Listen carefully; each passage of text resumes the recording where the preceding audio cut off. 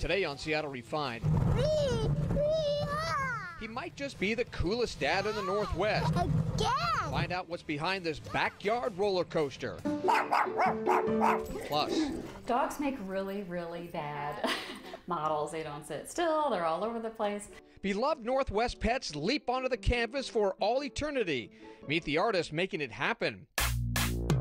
And life after The Bachelor. One of the worst parts of the show is Seattle's newest reality star tells all.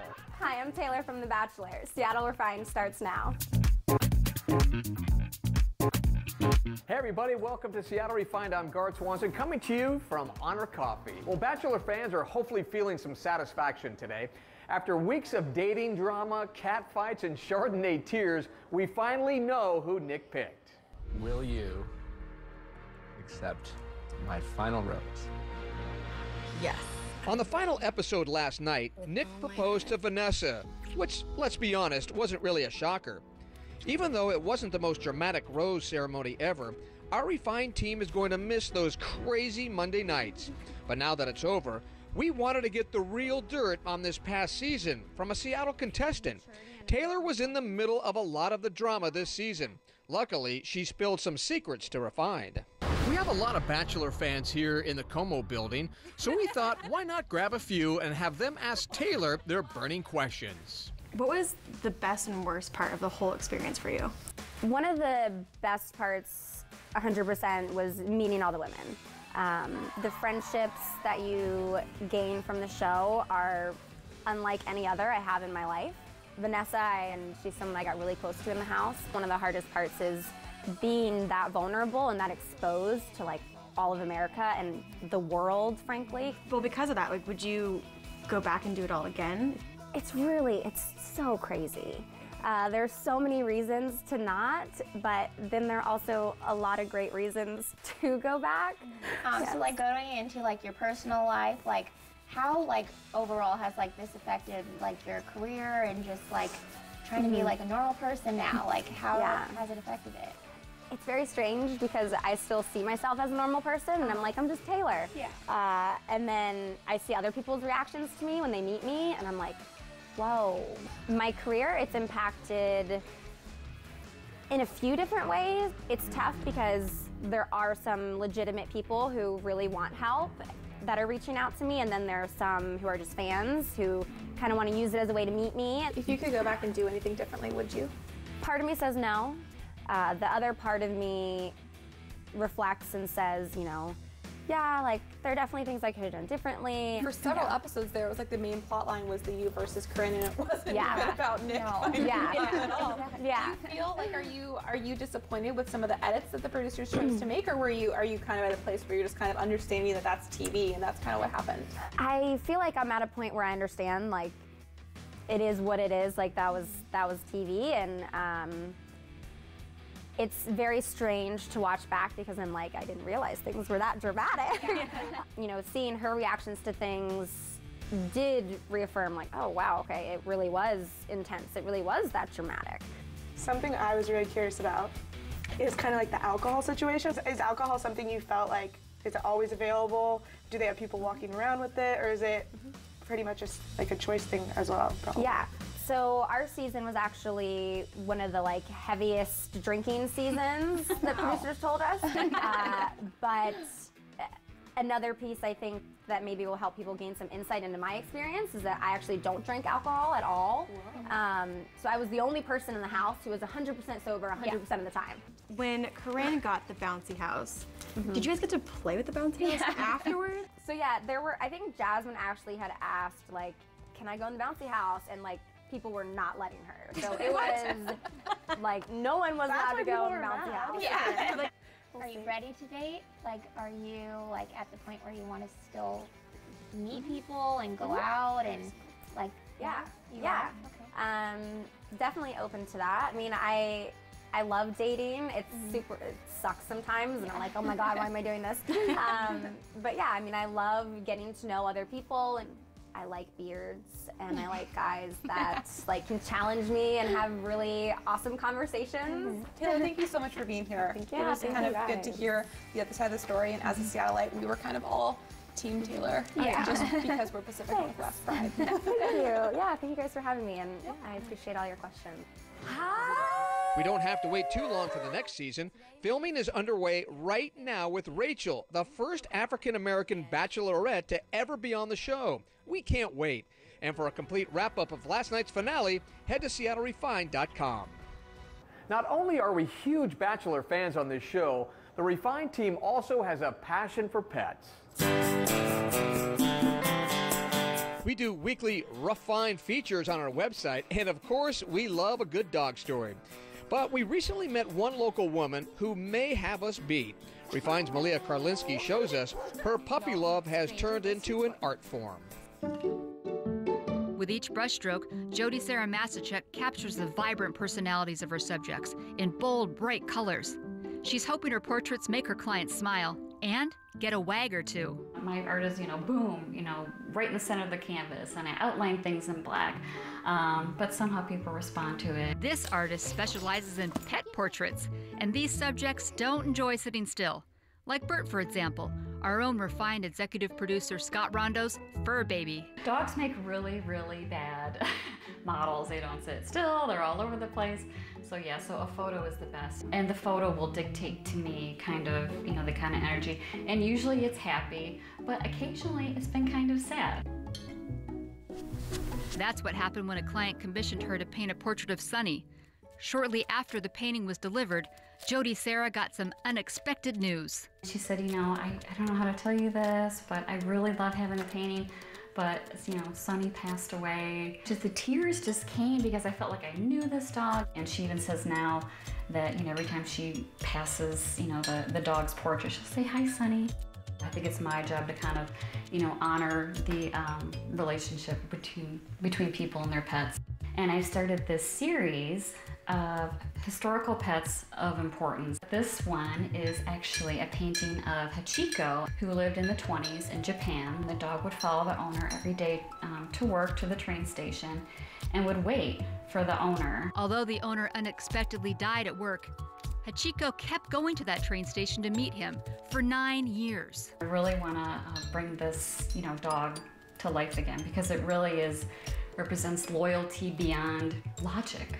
Eager to spread that love to more potential pet owners, Jody Sarah donates her talent to spotlight certain pets at Woodinville's Homeward Pet Shelter. She's offered to do portraits for these longer-term residents to help bring some exposure to them, and then when they get adopted, their new family gets to take the portrait home with them. Right now, we have one on the wall for Cooper, who's been with us for several months as he's going through surgery for his knee repair. In her backyard, Jody Sarah takes a break from creating with her own personal muses and BFFs, Ranger and Sadie. Really the most, special animal in the world to that person is their pet. For more information on how you can turn your pet into a work of art, log on to SeattleRefined.com. Seattle Refined is just getting started. We were all completely overwhelmed. We were totally blown away by the response. A cornerstone of the airwaves celebrates a new lease on life. But first, are you ready for Seattle's urban evolution? I can pull out my phone. If I forgot to lower the blinds, I can hit a button. No matter where I am in the world, I can lower them. Prepare to be blown away as Refined explores the city's first high-tech high-rise.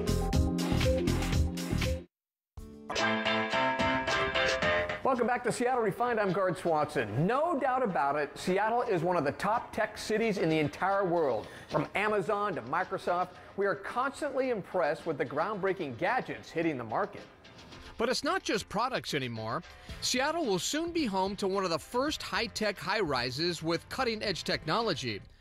Thanks to our sponsors at Nexus, Refined got a behind-the-scenes look at the future of condo living in today's urban evolution. Consider Seattle the chosen one. Out of major cities across the globe, a top development firm decided the Emerald City should be the home of Nexus. Our developer at Burrard Group looked at the fundamentals of the city of Seattle. We have an incredibly smart and innovative mindset here in the city. And in a high-tech city, it's just about time that a high-tech high-rise kept pace. The 41-story condominium tower that will go up at 1200 Howell Street will have serious high-tech perks for residents, stuff we've never seen before. I think it's fantastic that Burrard wanted to bring in leaders of industry. We've got Circle that's developing the Zen app. So what Zen does is it becomes your digital concierge. You will be able to interact with other members of or other residents inside the building. We also have a marketplace where different vendors are going to be able to put their services. So one of the interesting components here is the EcoScore, and the idea here is this is your leaderboard for all of the top residents inside of this space who are focused on the green aspects of urban living. Well, under analytics, it's going to be able to show you how much electricity usage you've actually set up. That will keep track of this usage, send you alerts and updates if you're going above your daily sort of spend. The Zen app also connects to condo features from Y-Pliants to make life even easier. Y-Pliants can provide your automated shades, your lighting control, your audio video, your security, anything you need in your unit electronically to enhance your lifestyle. I can pull out my phone. If I forgot to lower the blinds, I can hit a button. No matter where I am in the world, I can lower them, raise them up. I have my babysitter at home and she doesn't know how to work my television. I can program it for her. It's super easy, and that's the goal. But you don't have to wait until Nexus is built to see the condo of the future. Right now, the Nexus Sales Center has a first-of-its-kind living lab so homeowners can explore the new technology. And it doesn't stop there. It is unrealistic. Never you have seen anything like that before. People can get a virtual reality tour of the future Nexus site. Real estate is the most important financial decision people make, and tools like the HoloLens let you visualize that, interact with spaces that have not been built before. You can really see where they'll be living, what that neighborhood is going to look like 5 years from now. In this view, you can see that there's 2 more skyscrapers coming up. There's Metropolitan Park. There's the I-5 that helps you put this location in reference. You can see how the Nexus building is architected, where the sections are, where the amenities will be, where the lobby is, where the parking is. Life with technology that is embraced, the architecture that is distinctive, the front and center location, and it's just such an appropriate delivery for the 2020 vision that we see here in downtown Seattle. Are you ready for downtown living? Take Refine's Where Should You Live personality quiz to find out at seattlerefine.com/nexus. When you take the quiz, you'll be entered into our Urban Evolution giveaway. The grand prize is an electric bike from Rad Power Bikes, a $500 gift card to Alchemy Collections, that's Seattle's go-to for modern and affordable furnishings, plus $200 to Daniel's Broiler. Again, head to seattlerefine.com/nexus for a chance to win.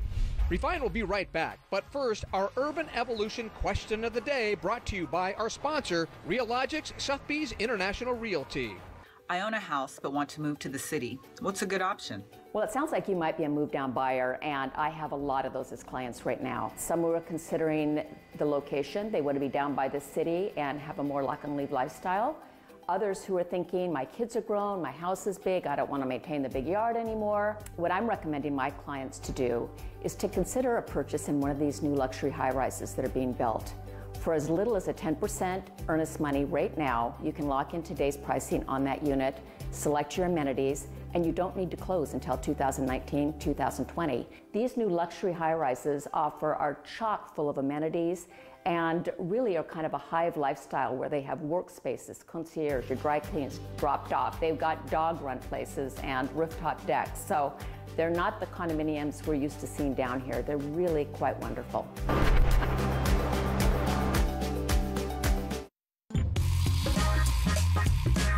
Welcome back to Refined. I'm Gard Swanson. Well, the call letters may be different, but the song remains the same at One Northwest radio station.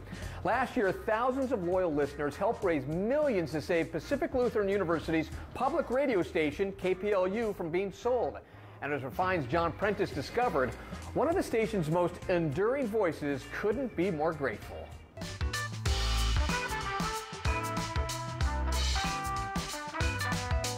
Hi-ho, Jazzoids, Dick Stein behind the big red switch.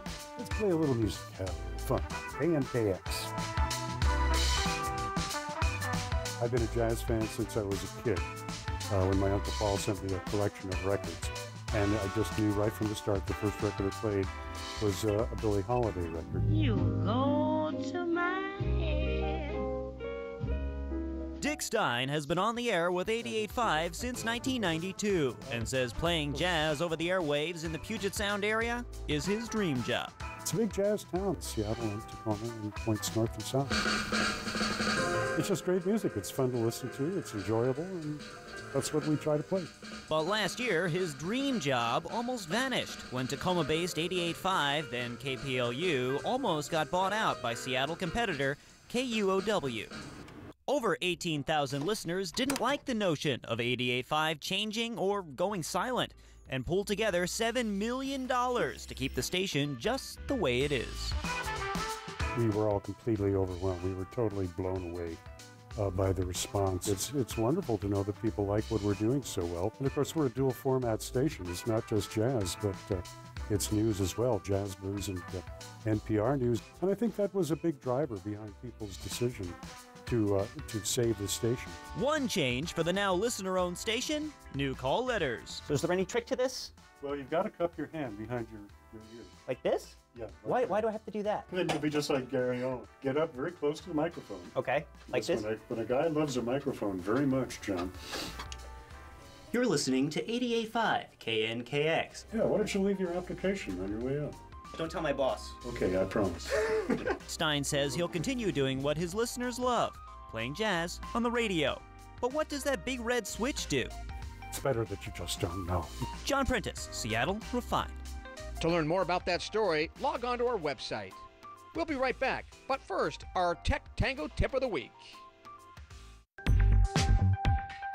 Today's tip is a guaranteed smile maker. If you have a friend who has a birthday or is down on their luck, try sending them a fun and personalized e-card. I get one every year on my birthday from a dear friend that lives across the country. I look forward to it, and it always puts a smile on my face. Here's a quick preview of this year's card. Sing it out loud.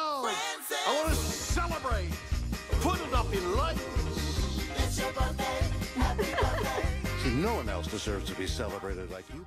There are multiple companies that do e-cards. This one is from American Greetings. They have a large variety of options that you can preview on their site. Send an e-card for birthdays, get well, love, thank you, or holidays. You can make anyone's day brighter. I'm Francie Black. For more great tips, visit techtangotoday.com. Welcome back to Refined. I'm Gard Swanson. You know, I consider myself a pretty good handy guy, but when it comes to this next DIY project, I have to admit it is way beyond my skill level.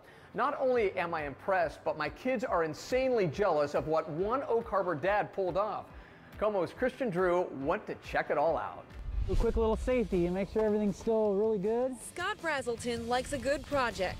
He's built fences and a barn. And I go really fast. But his most ambitious project yet. You ready? Yeah. Here you go. Is this backyard roller coaster for his 3-year-old son Wyatt. Yep, we went to Disneyland and he just loved this really simple coaster that they had there. Brazelton was planning to build a treehouse in the backyard, but decided to build this complex coaster instead. Yeah, again. Well, we just decided to go for it, and if it was a complete failure, then that's what it was. But it was a fun project, and I mean, what kids don't like coasters, right? So this coaster wasn't just about the challenge. Brazelton built it to spend quality time with his son. You see, Brazelton's a Navy pilot and was deployed in the Persian Gulf when Wyatt was born. Being in the military, we are gone a lot. It's a great career, great opportunity, but the time at home definitely counts and definitely matters. So this was a kind of a way to bring us all together, do something constructive, and spend time together doing something fun. I love it. It's great.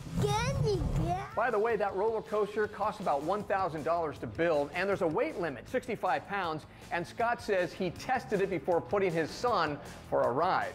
Pretty amazing, right? All right, that'll do it for today's show. We'll see you next time right here on Seattle Refined.